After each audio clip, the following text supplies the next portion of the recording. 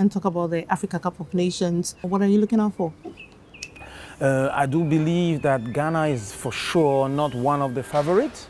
They've been in the past, but they've not performed and they've not delivered.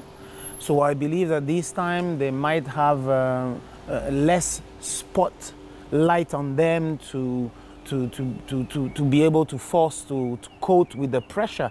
You know, when everybody thinks that you might win, then all the eyes are on you. Do we have the players that are capable to handle that pressure, that responsibility? So I'm not sure. So it's good. Nobody thinks that Ghana can make it.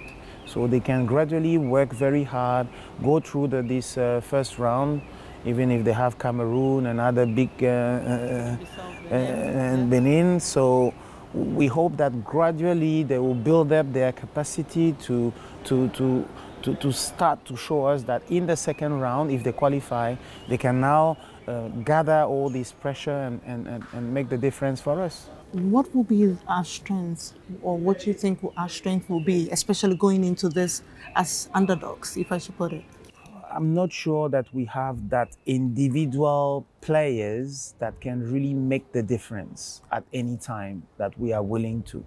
I think that it's more a collective aspect of the tournament for Ghana for the performance, all together at the same time at our best level. I remember in '98, the coach said, look, guys, I'm going to make you work very hard. You have to follow what I'm doing. Don't think that I'm crazy, because I know exactly what I'm doing. So he makes us work very hard to be prepared for the second round. And in the second round, we were physically ready for the battles because of the preparation that the coach has been enough clever to give it to us. So Kwesi Appiah have a good, very difficult task to find out which, apart from the tactics, the setting, 4-2-3-1 or 4-4-2 or 4-3-3, I don't know how he's going to.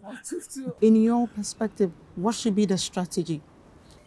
Collectively, you need to, so probably 4-2-3-1 could be the one. You need people in the midfield. You have wingers, you have players who are capable to play. You have a top striker at front who can hold the ball, who can be that point of reference for the rest of the team. And you have a lot of midfield who knows how to touch the ball. And you have to educate them to be disciplined and to, when you are not in the possession of the ball, to be able to come back in the defensive transition, to be able to create, defensive foundation.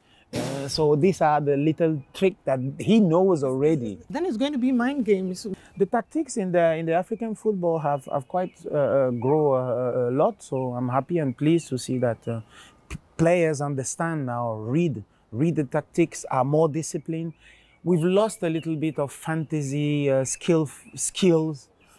skillful players like we were having before, but we have now modern players who are used to grow and understand the modern football.